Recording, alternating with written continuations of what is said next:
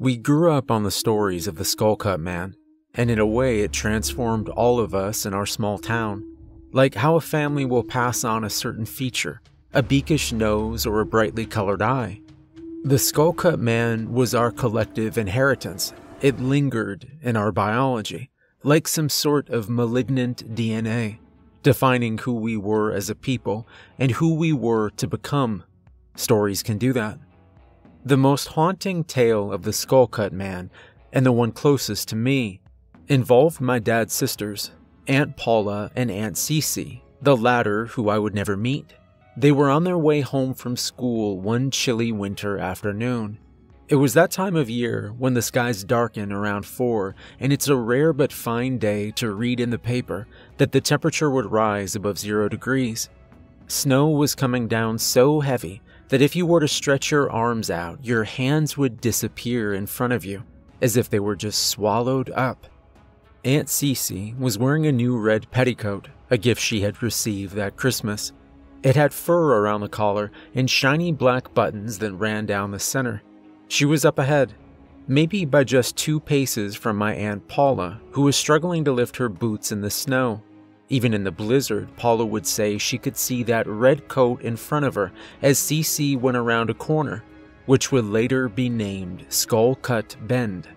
Paula came right up behind her, maybe by just a few moments' delay, but when she turned, her sister was gone.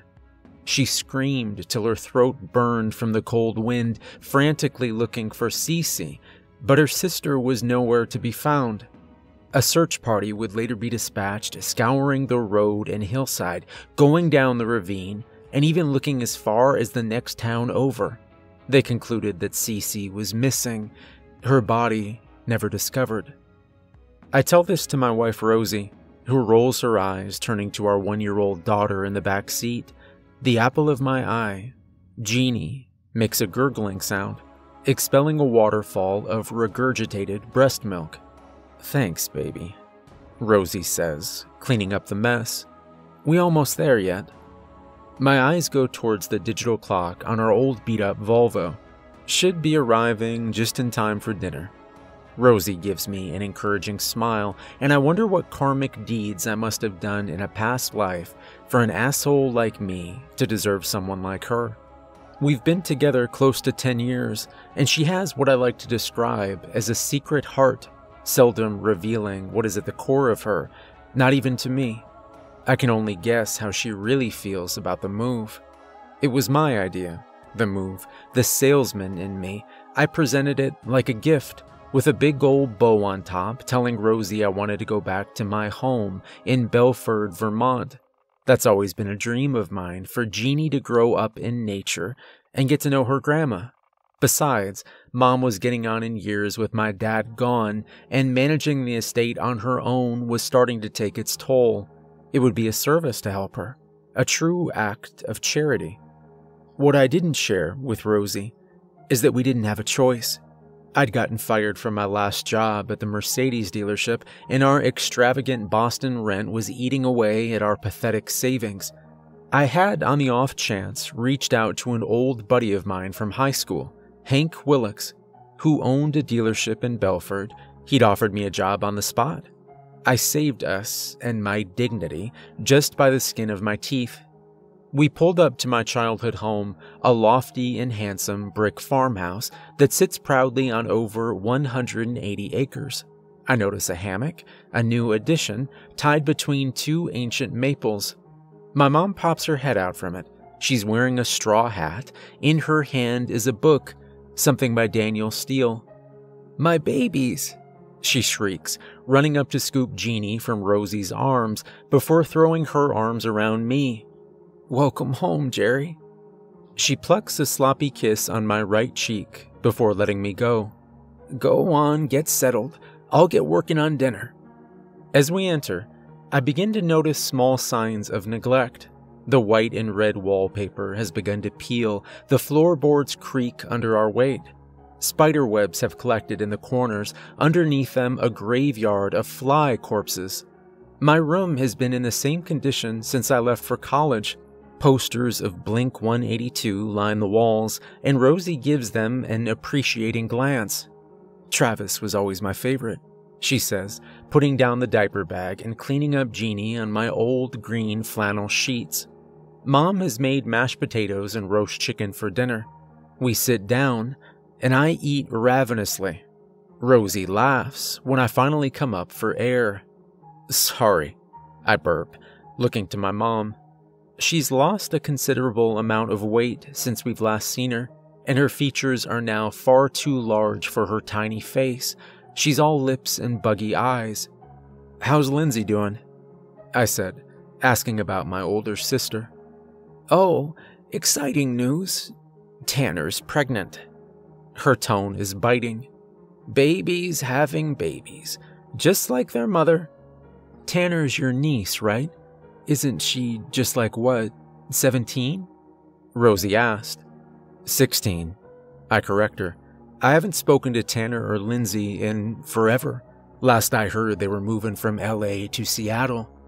Well, that's your sister for you, Mom said, giving a rigid smile. A change of topic. I was thinking about it, and since you guys are going to be here, what would you think about cleaning out Grandpa's old cabin? It will take some elbow grease, but it will give you guys some more room. It's not a bad idea, I said, mulling it over. Grandpa had built the cabin about a half-mile from the main house towards the woods. I'd only been there a few times, but I remembered it having a small kitchenette and 2 bedrooms. Well, it's something to think about, Mom says, draining her glass. We continued eating, and I downed several beers while Rosie left to put the baby down. When she returned, she had with her a large glass of wine.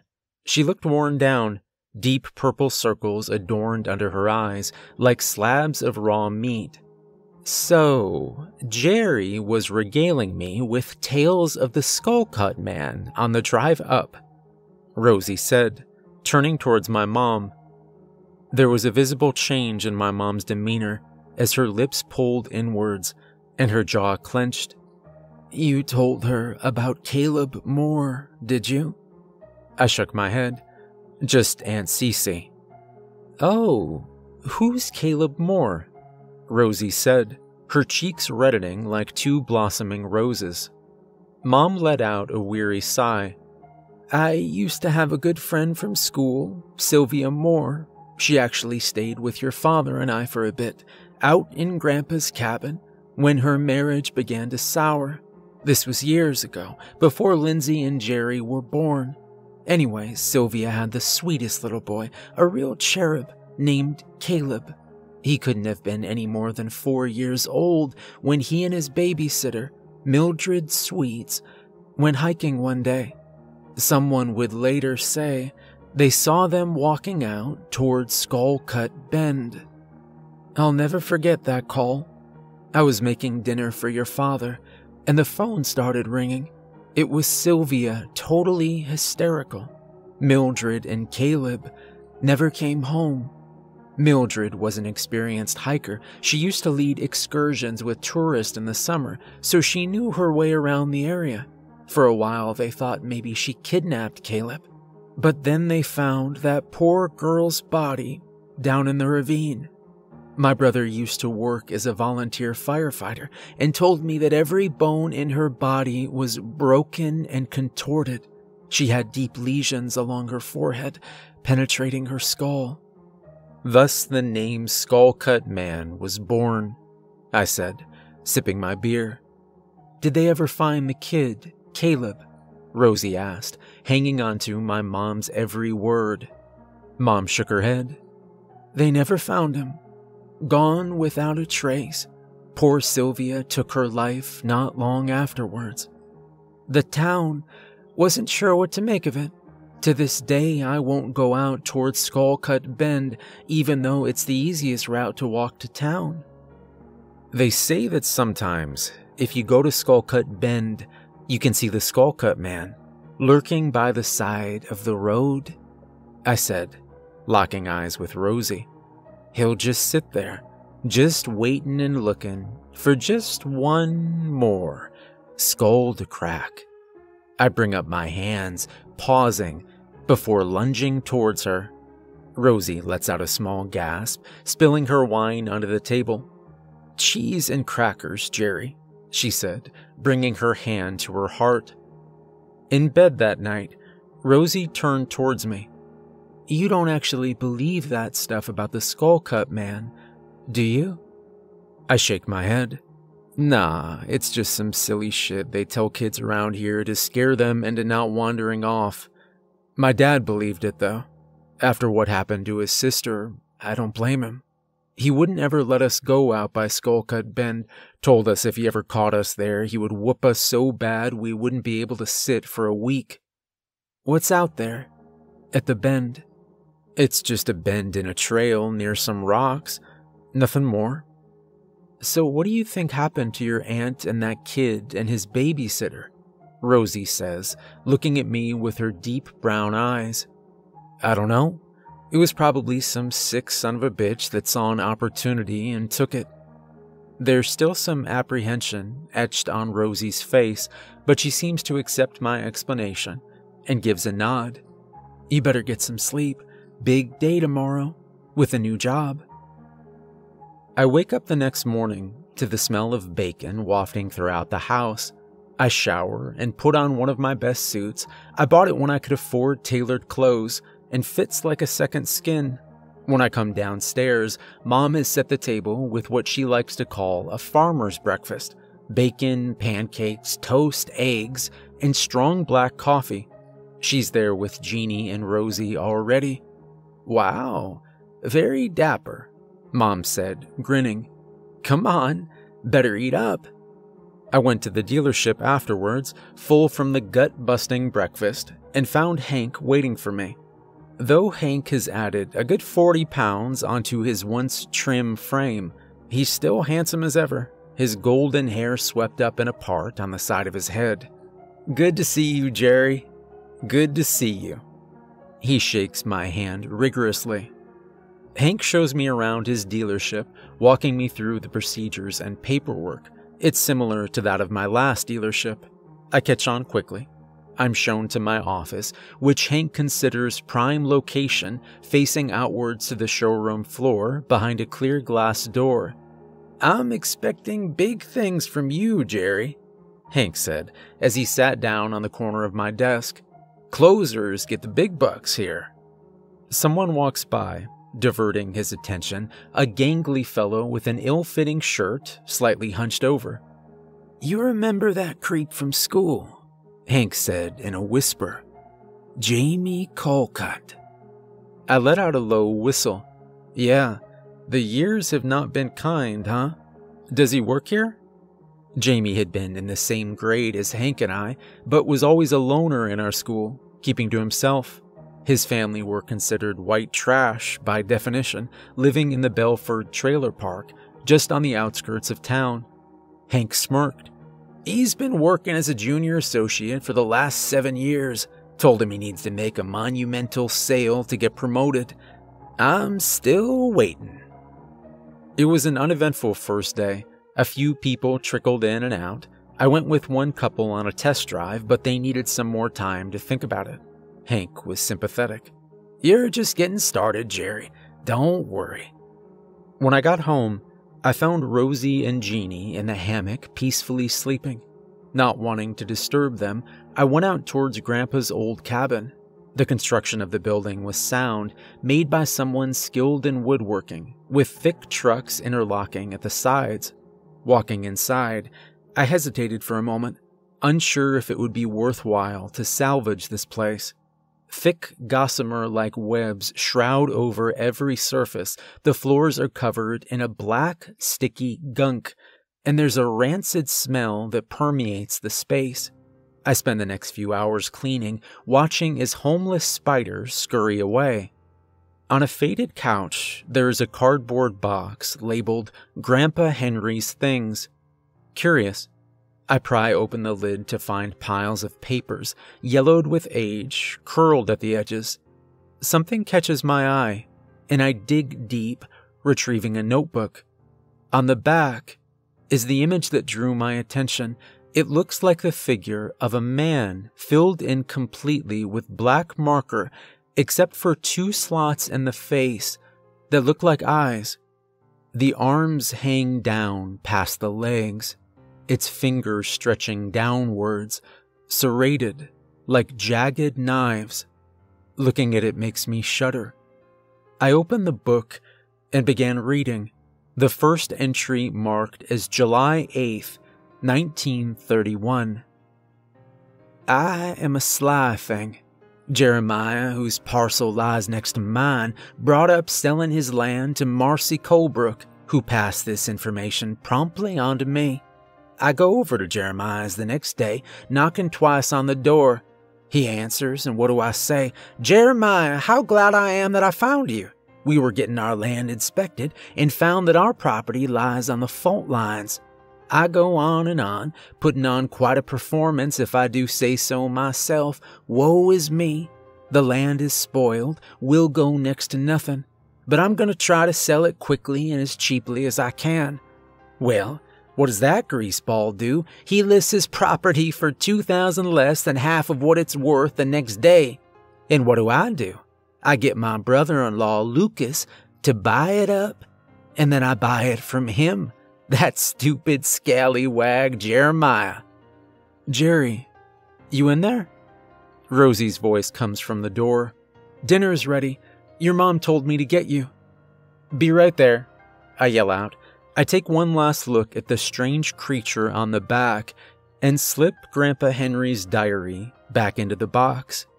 As I walk out of Grandpa's cabin, I feel a warm breeze brush against my face. I take a look around, thinking it might be Rosie, but I'm on my own, and the hair on my neck stands up as goosebumps run down my arms. I'm walking towards the main house when I turn around. There on the side of the cabin, in the shadows, is something moving. The black moves outwards, expanding like fingers. I rub my eyes, looking again. The shadows look normal now. I must have just been imagining it, I tell myself, quickening my pace. In bed that night, with Rosie and Jeannie sleeping beside me, I find my brain awake, unrelenting to sleep. There's a storm coming in, some type of hurricane that has hit the coast, with North Carolina and Florida getting the brunt of it. Still, even in Vermont, the ramifications can be felt. I can hear the wind hollowing, the raindrops splattering against the house. I slide out of bed and head to the bathroom. As I walk back to bed, I stop to look out the window. The trees are swaying back and forth in the violent wind, and I'm positive that tomorrow morning we'll find at least a few branches on the ground, if not a whole tree. My eyes go to the hammock between the mighty trees and notice that it remains still and unmoving. I hold my breath as I examine the outline. There's weight in it. Somebody's there. 4 long and inhuman black fingers appear one after the other, unfurling one at a time, dangling over the side. I feel a scream pushing up against my throat as sweat begins dripping down my temples. Then, the power goes out, and I am left in blackness. The backup generator kicked on, and as light flooded the house, I was left standing, paralyzed, looking out the window. The hammock was now whipping about in the wind, whatever I had seen inside it, now gone. I let out a trembling exhale before going back to bed. The next week passed by without incident. Work was becoming increasingly stressful. I still had yet to make a sale at the dealership and could tell Hank's patience was starting to wear thin. I relished my time with Jeannie and Rosie, who seemed both to tolerate their new lives in Belford. One morning, Rosie asked if she could take the car for the day to bring Jeannie to the beach, and I reluctantly agreed. She could give me a ride into work, but I'd have to walk home, a trek that would take around 30 minutes. That afternoon, when I was coming back, I came upon a fork in the road and knew I would have to make the choice to go along Skullcut Bend or take the longer route, which would add another 20 minutes. Opting for the shorter way, I hiked uphill, my calves burning, as I could see the infamous bend in the distance. As I came closer, I had to squint my eyes. There was something on rocks up ahead. It was a red coat, flattened against the rocks. My heart dropped into my stomach, my mind going back to the story of my Aunt Cece wearing the red petticoat when she disappeared. The crimson fabric was blowing, rippling in the wind, as if beckoning me over. It was perched on top of the rock face, and I had to climb up 3 or 4 stones to get to the top, propelling myself upwards. I was eye level with the jacket, and holding on with one hand, I extended the other, touching the clothing as if to make sure it was real. As I did this, something caught my eye. 4 long, black, jagged fingers, the same ones I'd seen in the hammock, came over the edge and caressed my knuckles. In a sense of panic, I let out a scream, falling backwards, my head hitting the ground, and then it all went black. When I awoke, my eyes fluttered open. It took me a moment to orient myself. The sky had darkened now, little pinpoints of stars sparkling in the sky. I sat up, looking again towards the rock. The jacket was gone. Struggling to stand, my head pounding, I got up and continued walking. I set my mind to rationalizing what I was seeing. Could it be the Skullcut Man? No. I shook my head. I was imagining this. I had to be. Emerging from the woods, I could see my house. All the lights were turned on, and a wave of relief flushed over me. I was almost home. Making my way to the front porch, I kicked off my boots and opened the front door to be greeted by the delicious smells of dinner, fresh from the oven. My mouth began to water. I entered the kitchen and could see my mom, Rosie, and Jeannie sitting at the table, their heads turned, all smiles as I walked in. I was about to say something, but then I saw it, standing in the corner, the same black mass like a shadow with 2 half circles for eyes, the fingers stretched out and reaching. I bellowed out a scream, grabbing a chair and running towards it, howling in fury and fear. "Get out!" My mom and Rosie began to scream as well, but I soon realized it wasn't at the figure I was seeing, but at me.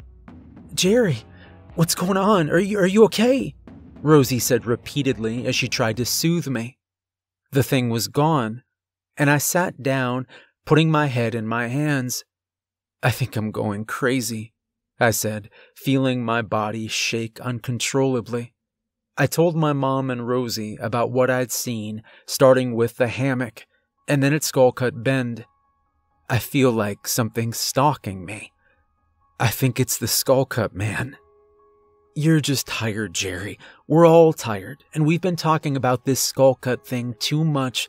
It doesn't exist," Rosie said, stroking my head. Jeannie started crying, and she plucked up the baby from the high chair. "I need to put her down, but I'll be right back." My mom watched her go before sitting down beside me. "I never told you this before, on account of I didn't think it was real, but your father thought that the Skullcut Man was following him too at one point." "What?" I said, turning towards her. She bobs her head up and down. "It happened a little bit before that little boy Caleb disappeared. He could see some black shadow sneaking around. I thought it might be early dementia or one of those mental diseases, but it passed. One day, it just disappeared. So don't keep worrying about it, Jerry. Just mind your business and don't go lingering by Skullcut Bend. You understand? It's a bad place, I tell you." At work the next day, Hank pulls me aside. "Hey, Jerry, I gotta head out for a few hours. It's usually pretty slow this time of day, but you're in charge till I get back." "Sure thing, boss man," I said, patting him on the shoulder. It's just Jamie Colcutt and me in the dealership. He hasn't said much to me since I started, besides the usual small talk, He's been placed firmly at the bottom of the hierarchy here by Hank, who takes every opportunity he can to further demoralize. Jamie gives me a smile, and I wave back. 4 gentlemen enter the building, and Jamie looks at me. "Go for it," I say with a smile, and he jumps up, appearing to introduce himself. I watch from the corner of my eye as Jamie takes the men on a test drive, explaining all the features of the vehicles, a big grin plastered on his face as he does so. 2 hours later, he approaches my desk, giddy with excitement. "Jerry, you'll never guess what." He continues talking before I have a chance to answer. "They want to buy 4 Santa Fe's right now. Say they got a job to do and need 4 vehicles, 1 for each person. They're willing to pay full price up front." I feel a creeping sensation of envy fill the pit of my stomach. "Well, that's great, Jamie. Really great. Good job." "Hank is gonna have to promote me now," Jamie says, his eyes lighting up. "I can't approve the sale, as I'm just a junior associate. Would you be able to put it through for me?" I hesitate for a moment, regaining my composure. "Sure, Jamie. Bring them to my office, and I'll settle them up." "Thanks, Jerry," Jamie says, that same goofy smile on his face. He sprints over to the 4 men, leading them towards me. I shake their hands, leading them inside. We go over the paperwork together, and I move quickly through the closing, handing over the title transfers and 4 sets of keys as they take the cars directly off the lot. "I can't wait for Hank to get back. He's not going to believe this," Jamie says, almost vibrating with joy. He heads back to his desk, which is not in prime location, still facing the showroom, but tucked in back. Towards the end of the day, I see Hank's car pull into the lot, and turning to Jamie, he wiggles his eyebrows in anticipation. I look towards my computer. Hank saunters inside and moves to his desk, gathering the paperwork I had put there a few hours earlier for the sale of 4 brand spankin' new cars. He picks it up, reviewing the documents before exiting his office. I can see Jamie, his ass slightly risen from his seat, waiting for Hank to come over for that inevitable handshake. Hank turns, coming towards my office, and I avoid eye contact with Jamie as Hank stretches out his hand. "You son of a bitch! 4 new Santa Fe models. Hell yeah, Jerry. Well done." "Thank you," I say, cupping his hand.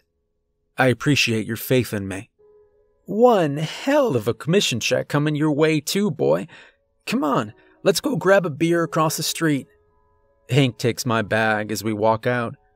"Beer is for closers," he yells towards Jamie. I glance at Jamie before we leave. He looks like a kicked puppy. I put his sale in my name. There's no way to dispute it. It's ironclad. I try to justify it to myself as Hank buys me round after round. I have a family to take care of. I have a wife and a kid. More on the line, more to prove. I need it more. I deserve it more. 3 beers deep as I drive home. I almost believe it myself. I wake up the next day to a splitting headache and find a note from Rosie on the counter that she's gone for a walk with Jeannie. I don't have to go to work and make my way back to Grandpa's cabin. I spend the better part of the morning scrubbing the floors and cleaning out the closets, which are full of moldy clothes. I take a break sitting on the couch and once again find myself looking at the box of Grandpa Henry's things. It then hits me.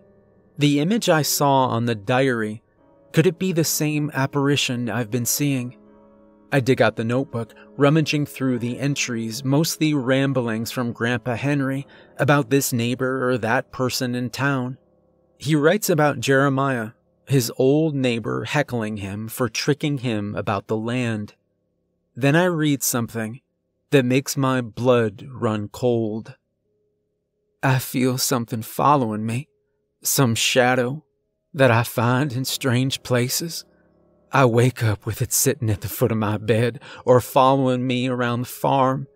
It moves quickly, so much so that when I try to draw its image, it vanishes. I have done my best on the back of this book.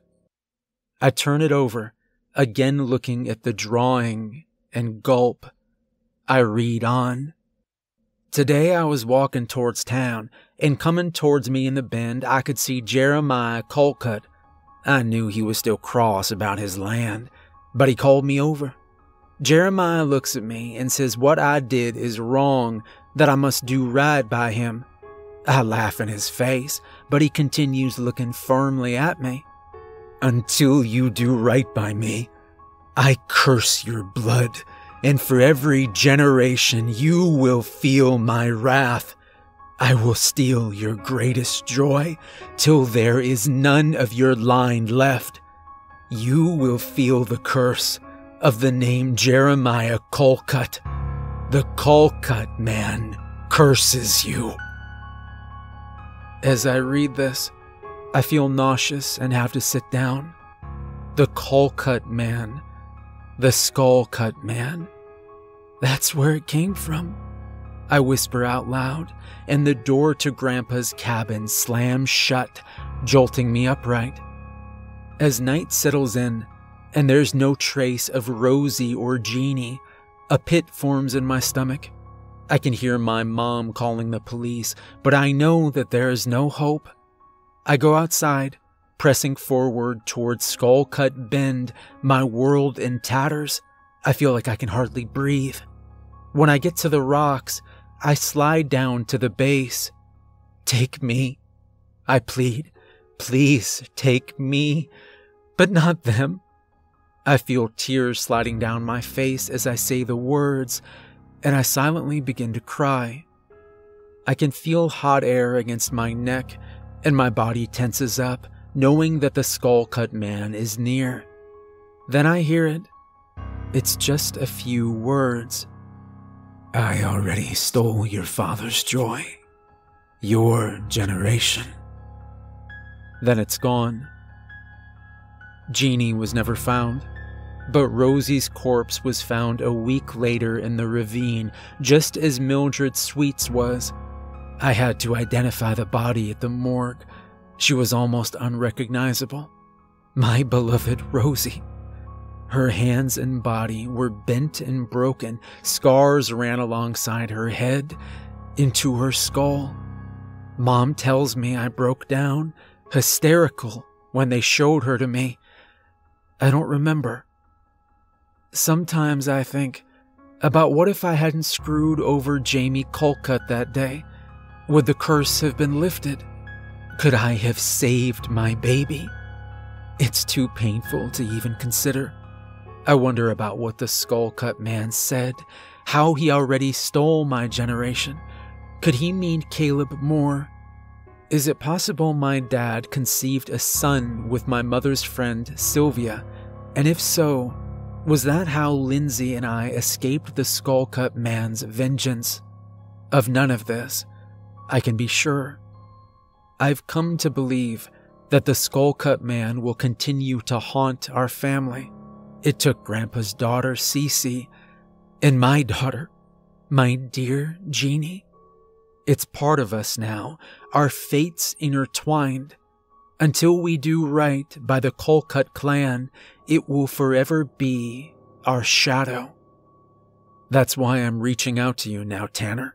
I've written everything down that I can remember, everything that was told to me. Mom has told me, you're with a child. A new generation for the Skullcut Man to steal. On the way to dropping off the letter, I passed by a schoolyard, a place where I might have sent my Jeannie. There are kids playing in the background, and I could hear them singing. Skullcut Man, run if you can. Skullcut Man, splits your head, now you're dead. Skullcut Man, black as night, full of spite. Skullcut Man, eats your soul. Skullcut Man, because you didn't. pay the toll.